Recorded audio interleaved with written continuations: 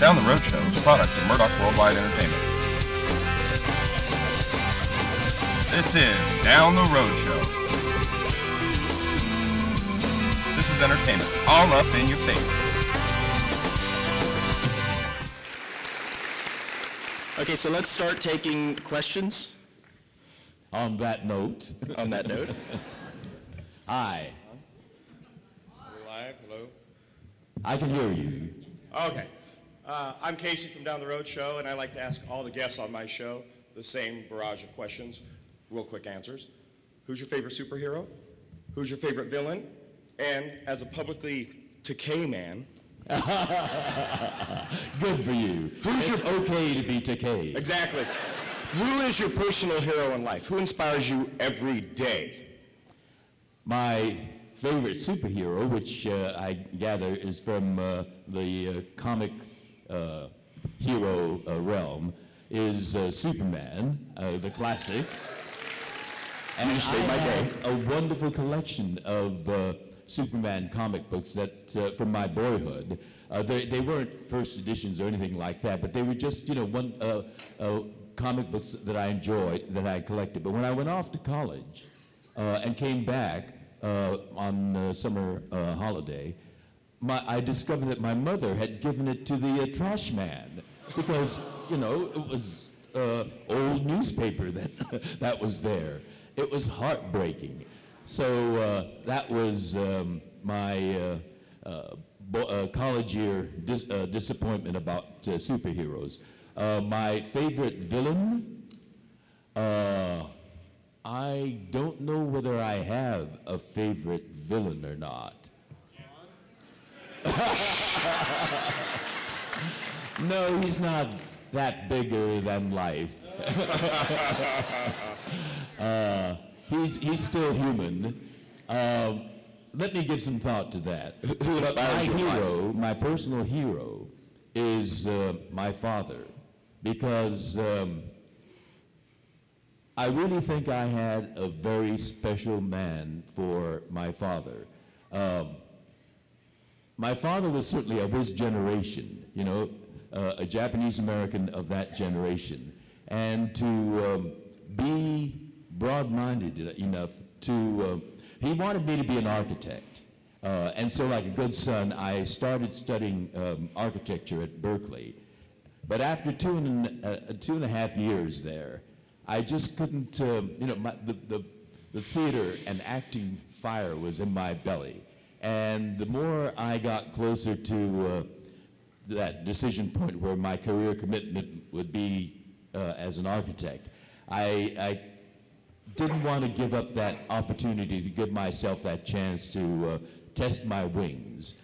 And so I came back to Los Angeles, and I said to my father, I want to go to the Actors Studio, Daddy, and study where all the great ones came from. Marlon Brando, Montgomery Clift, James Dean.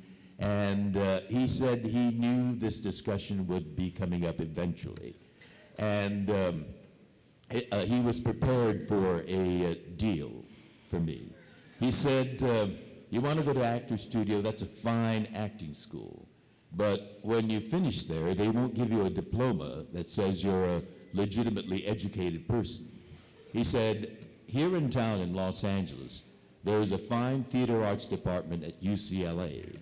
And when you finish there, they will give you that piece of parchment, that documentation. But you're a bullheaded kid, and I know you're going to insist on going to New York. So let me remind you, New York is a crowded place, a very competitive place, and a very expensive place. And you have to be prepared to do it all on your own. But if you go to UCLA, and that's where your mother and I want you to go, then we will subsidize you. So you decide, New York on your own or UCLA with subsidy. I discovered I was a practical kid. I went with a subsidy. But few fathers of that generation would have that kind of open mind and willingness to support what I really wanted to do, because he knew who I was. He knew that he was saddled with a ham, and he had to make that compromise on his part. And so I'm eternally grateful for that. But even more than that, you know, I spent 4 years of my childhood in 2 barbed wire internment camps, two U.S. internment camps, one in the swamps of Arkansas and another on the Northern California border between Oregon and California. And many people of my father's generation were very embittered by that experience, you know, because we were innocent. We had done nothing wrong. We were just, you know, people who looked like the people who bombed Pearl Harbor. And because of that, this government did one of the most egregious things, a violation of our Constitution. There were no charges, there were no trials. Simply because we looked like this, they rounded us up and put us into these barbed wire prison camps. And my father was one of the few. When I became a teenager, I asked him a lot of questions about that. And he said, despite all his experiences and the loss and the pain that he went through, he said, both the strength and the weakness of American democracy is in the fact that it's a true people's democracy. And it can be as great as the people can be, but it's also as fallible as people are.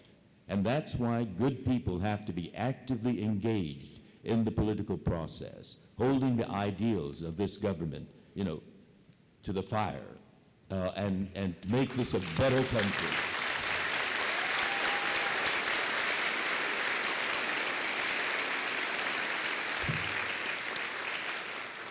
Well, thank you for that on behalf of my father.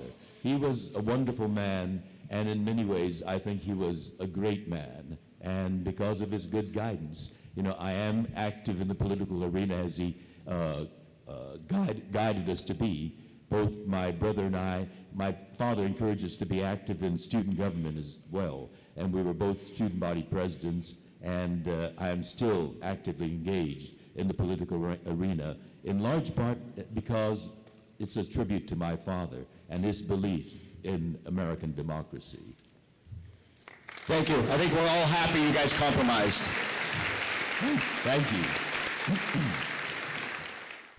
Rampage Fitness Academy is located at 23681 Via Linda, Suite A, in Mission Viejo, California, 92691. Call them at 949-830-7267. Cardio kickboxing, Brazilian Jiu-Jitsu, Muay Thai, regular boxing, yoga, or women's classes only. Rampage Fitness Academy has it all. Check them out at rampagefitnessacademy.com.